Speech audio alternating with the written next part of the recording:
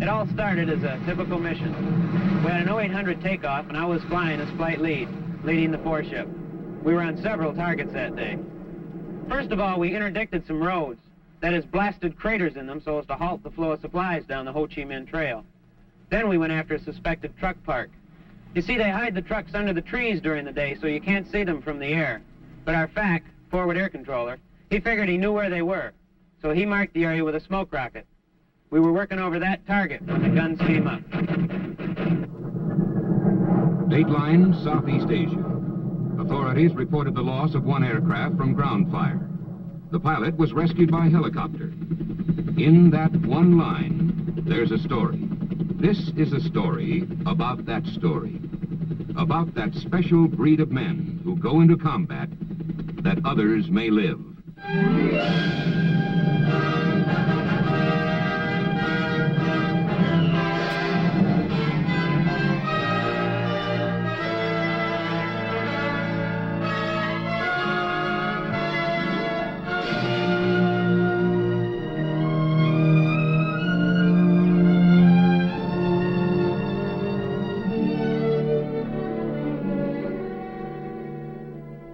Morning. It'll be 0445 in 10 seconds. Their day begins early. 5, 4, 3, 2, 1, hack. Lieutenant Moore, I'll give the weather. Well, gentlemen, good morning. The weather this morning in Area A is 4,000 scattered. There's a lot they have to know about their job. Area B, strike missions, broken, weather, 7,000 feet, intelligence. in the area. They wear King Arthurs, carry crewmen known as PJs. They fly Super Jollies or Buffs. They're watched over by Sandies and Spads, nursed by a ship called King. They'll follow a voice into the valleys of hell to pick him up alive. They call them the Jolly Green Giants.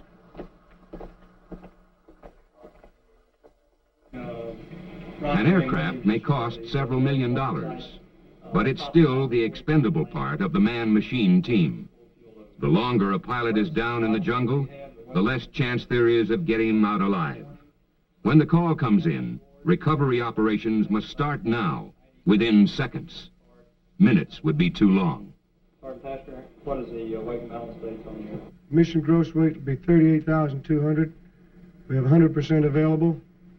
Every man must know what to do, how to do it, when to do it, and he must want to do it. 95 at 150. Please number on PJ, sir. We haven't flipped yet, sir. You got a coin in? Yep. Heads. You got it. Sorry about that. Number one, PJ. That's dedication. You have to be dedicated to consider the winner of a coin toss the low man, the first one down the cable into enemy-infested jungle. There's a man for every job, no more, no less. Not many, but every man has his place. The pilot, who gets them in and out of the hot spots, keeps the ship in hover while they make the pickup. The co-pilot, who maintains constant radio contact to get the word when to move in and out, where to hold, and when. The flight engineer, who operates the hoist to let the penetrator down, brings up the survivors, mans a gun, commands the aircraft during the pickup. The PJs, pararescue men, both manning guns, both ready to risk their lives on the ground to pick up a disabled pilot, both trained in surgery to make emergency repairs until they can get the survivor back to a hospital.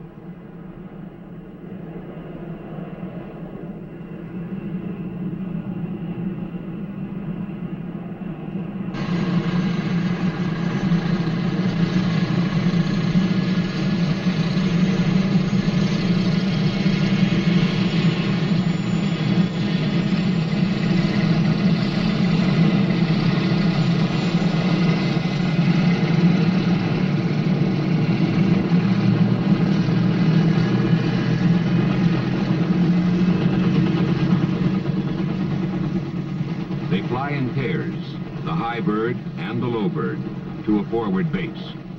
They have to be in reach of trouble when trouble comes. But the Jolly Greens aren't alone in this mission. There's a team behind them, above them, around them. There's King, air control for all search and rescue, or SAR as they call it. They fly in the area where the strike missions are scheduled.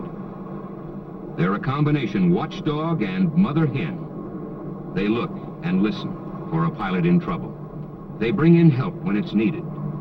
They locate the trouble spot, guide and coordinate the recovery team. That's what it's all about, getting a downed pilot out of the jungle before the enemy gets to him. At another base, the Sandies, the slow movers, wait for the call that will bring them into action, to fly protective cover for the Jolly Greens, to clear the pickup area of enemy ground fire. Behind this airborne team are the ground control centers, Jack and Queen, strategically located so one of them will always be in contact with the action. Back at the command post, the Prime Rescue Control and Reporting Center.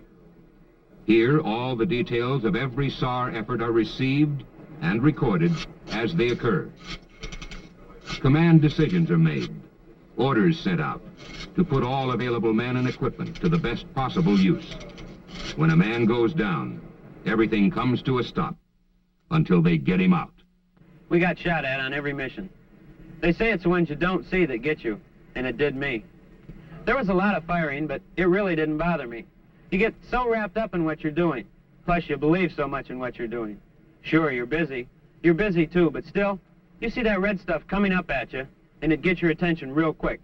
You know what it can do to you, but it just doesn't bother you. It just makes you want to hit your target that much more.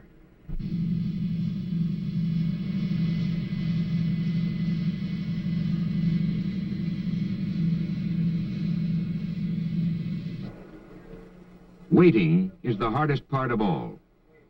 Sometimes the waiting lasts for days, but no one minds. It means our pilots are getting through, coming back. Then there's always that one time, the reason for their being here. I never actually saw where they were firing from. I could never pinpoint their position. But I went in and made one drop where I figured they were, and then my number 4 man went in. As I pulled off, I was in a position to observe his roll in, so I rolled in behind him to cover him down the chute. He made his drop, and then I hosed off a few rounds of 20 millimeter to keep the enemy heads down as he pulled off. Then as I was pulling off, I didn't see or feel anything. And I was on the radio telling the guys to rejoin so we could go back to our post-strike tanker and get some gas so we could go home. When all of a sudden, the nose of the airplane just started weaving around real funny-like, and I thought, this can't be happening to me. But it was. That's when things begin to happen. Okay, Jim, get it out of burner now. Get it out of burner. I'm out of burner. Stu, this is Tiger. Do you have him in sight? Roger, I've got him in sight. Okay, babe, you got it. Roger. Call sign, position. Is the disabled aircraft still in the air? Basic information to get the mission started. Roger, 7-1. Could you give us vectors for channel stepping to start off with? We get vectors for 7-1 for channel stepping this time. Roger. Hold down, Jim. Holding down, leaders, holding down. The position is plotted. Let's make sure we won't get a lead out. King leads to go where the action is. Roger, we're rolling out 218 this time. This is Ethan, 218, and the heading blank, 97 miles. 97 miles, heading to 218. I still had the nose above the horizon, so I locked in the slab and lit the afterburner, and she started climbing. I leveled off around 10,000, and everything seemed reasonably stable, so I nosed her around towards the border in friendly territory. Everything was fine for a while, but then I noticed she was slowing down, rapidly approaching a stall speed. I had to get more speed out of her, so I reached down and punched off all the external stores, the empty wing tanks and things like that. And I don't know what happened, but when that stuff left, the nose just flopped right on over, and she started down.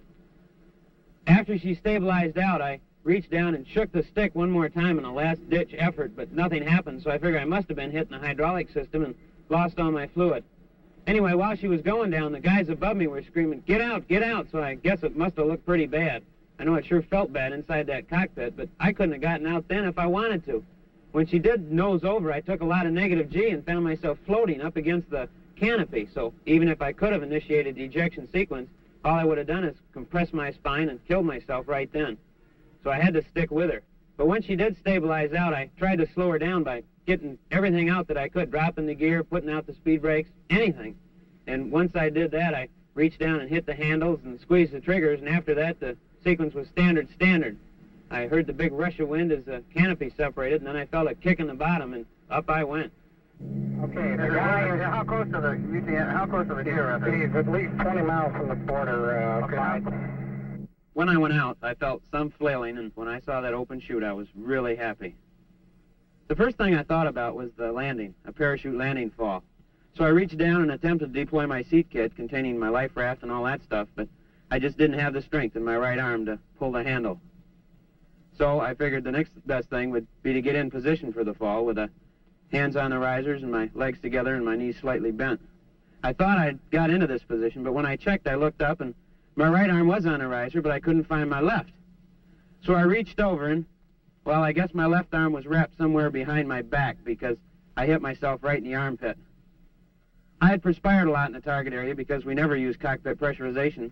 So when I felt the moisture, all I could think was, you dummy, you left your arm in the cockpit. Then I looked down at my feet and they were just dangling. So I thought the only thing left is to put my good right arm in front of my face in preparation for a tree landing. And that's the last I remember until I was on the ground. When a pilot is down, everything comes to a stop until they get him out. Anything that flies, that's in the area, is on call by King.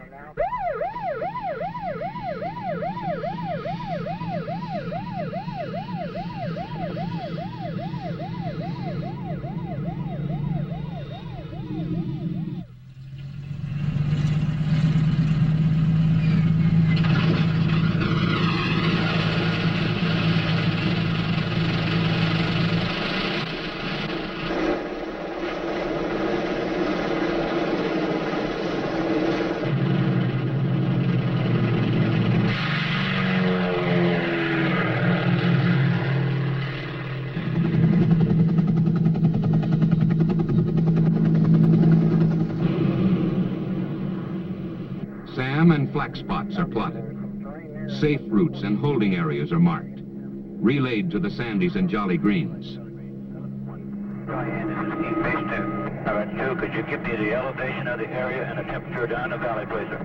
I don't have the temperature, but the elevation is going to be around 2,500 feet, something like that. All right, I understand. 2,500. Thank you very much. Houston, Sandy 1 and 2, request vectors. Sandy 1 and 2, begin above mode 3, 1. I got a flight up there. Jolly Green 7-1. Has the man come up deeper a voice yet? Negative. All right, I understand.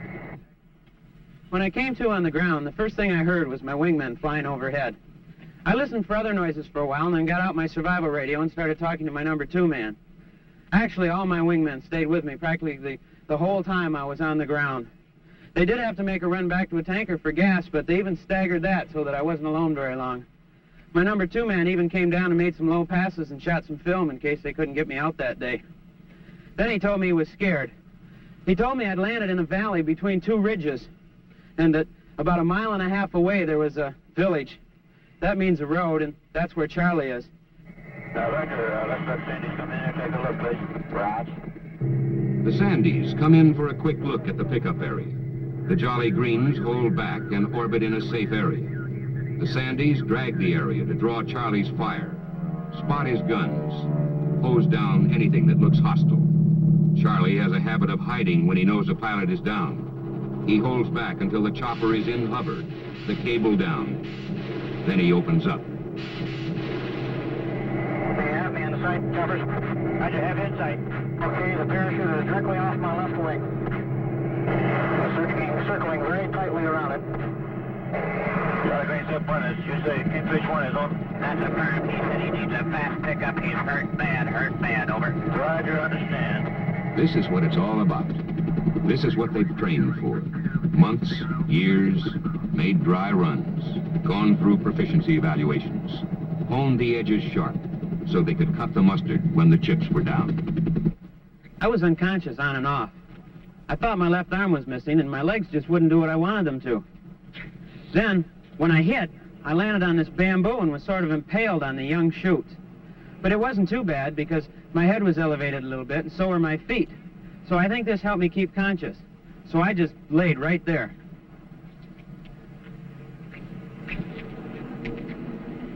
As I laid there, I just listened for voices, truck engines, things like this. Then I got out my radio and started talking to my number 2 man. Then another aircraft came in the area, and an A1E driver started talking to me on the radio, asking me personal authenticator questions. You see, when a pilot's captured, Charlie will sometimes use his radio to draw in the rescue forces and shoot them down. So they have these questions that only you can know the answer to. Well, I gave him all the answers, plus some of the questions, my name, rank, serial number, anything I could think of. And he came back sort of chuckling and said, "Don't sweat it, babes, we're going to get you out." And that really gave me a good boost, just to hear that, to know that you're not alone out there. First one, this is Firefly. We have you located. We have you located. The helicopter is on the way in. Charlie, 7-1, Crown on guard. Right, 7-1. Roger, you hovering over the survivor now? Negative, we're coming in left down. We're coming in now. Okay. Let me know when the PJs are in. Kingfish 1, this is Firefly 4-2. We have your parachute in sight. We have you in sight. The helicopter is close by. Kingfish 1, what's your position to your chute? Kingfish is in his chute. He says he's got both legs broken, so he hasn't moved around any. Roger.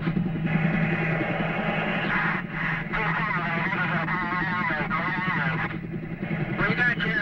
We're coming in over you. You're over him now, Jack. Okay, you're right over him, he says.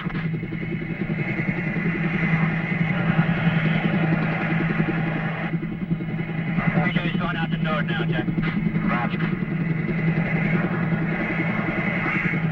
Firefly 73 entering here, sure. 12 Roger, base. Turn your beacon off, turn your beacon off, turn your beacon off. PJ's on the ground, going to the survivor. Roger.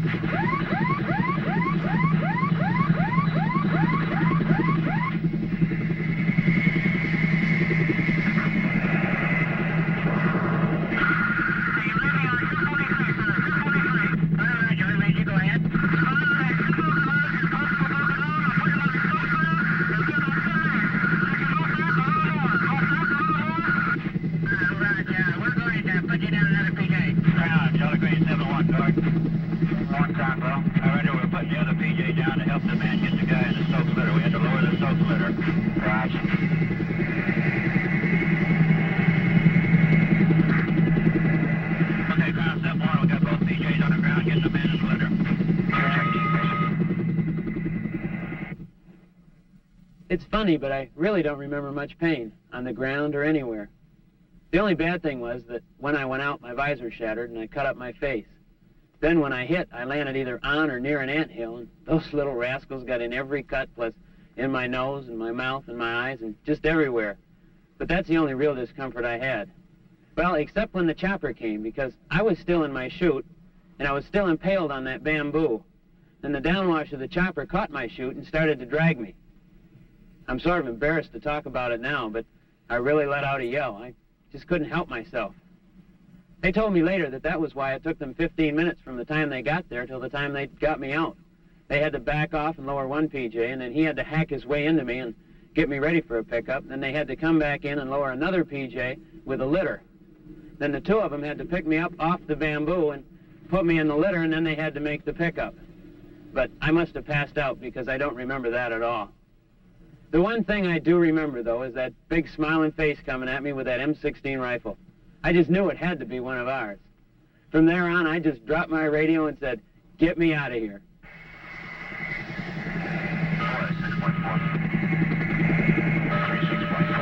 Are you ready, PJ? Okay, can you come over and get us now? Can you come and get us now? I'll try to put a smoke in. Copy your smoke, PJ.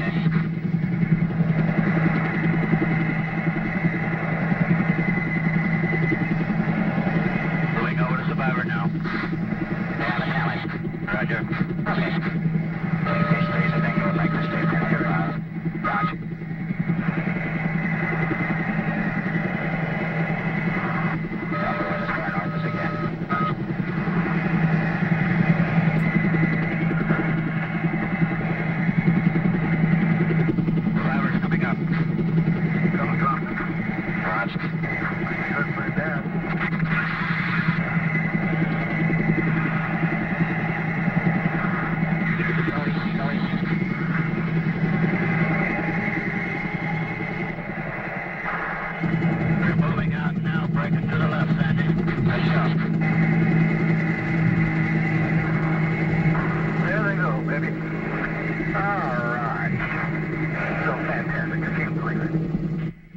On board the chopper, I do remember quite a bit about what they were doing and saying to me and all.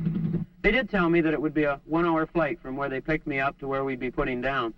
But I don't remember it being that long. At least it didn't seem that long to me.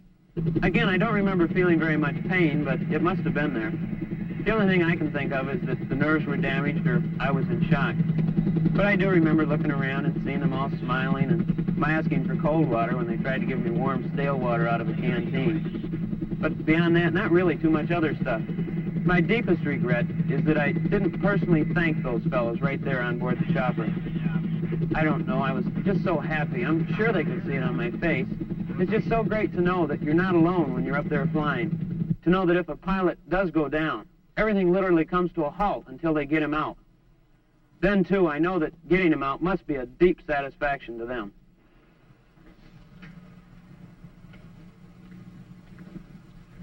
I'm out of the Air Force now, back in school. I'm fine, too. Except, well, I can't quite straighten out my left arm all the way. It was broken in 7 places, and I dislocated both my knees, causing me to have to wear braces on them for a short while. But recently, I did get rid of the left brace, and so even though I will have to wear the right brace for the rest of my life, I think it's a pretty small price to pay, considering where I could be now. I attribute my good condition to the great care they took of me. 12 hours after I was picked up, I had been thoroughly checked over at one hospital and was on my way to another in the Philippines.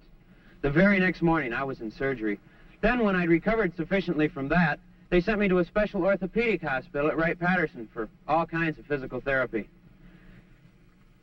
They gave me a 90% disability, but you would know it to look at me now. I'm out on temporary retirement until my condition clears up as best it can. I go back in for reevaluation every 18 months.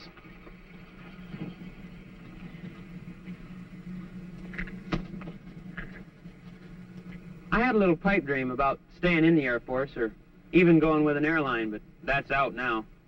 I had a lot of time to really think about what I wanted to do for a living, and I decided my best bet was to take advantage of the vets' benefits under the GI Bill and go back to school and get my master's in business administration. They don't get them all.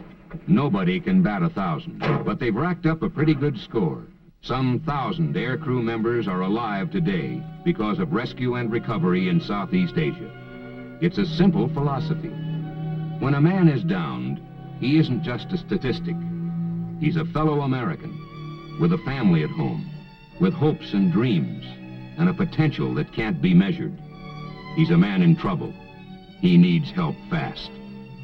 One air rescue pilot summed it up for all air rescue men when he said, "There's nothing in the world like the feeling you get when you've saved someone's life, when you've had a part in bringing that help that others may live."